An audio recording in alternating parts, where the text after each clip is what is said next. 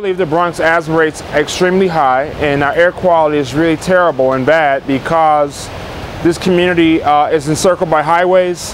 It has 5 bridges intersecting with our neighborhood. There is one of the largest waste transfer stations in the city located right here in our community.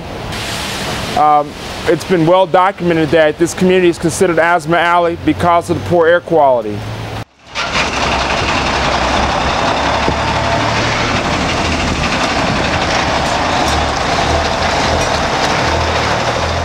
I remember my mom taking me to the hospital to get my asthma treatment. I remember, some long nights there, difficulty to breathe. Nowadays, my asthma kicks in when I really get sick. I get a flu, I get a cold, I get the congestion, difficulty to breathe, and then I go to the doctor. Yeah, but it's something that I know I'm going to have for the rest of my life.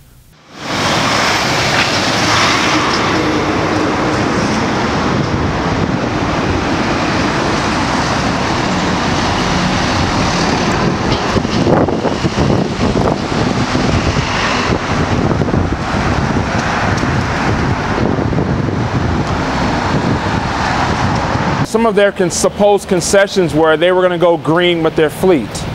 That we heard some years ago that they were going to go biodiesel with their fleet, but their biodiesel combination is about 80 to 90% diesel and remaining is bio.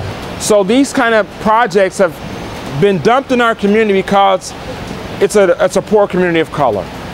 And we think that advocacy has not been here to advocate for different outcomes for our neighborhood.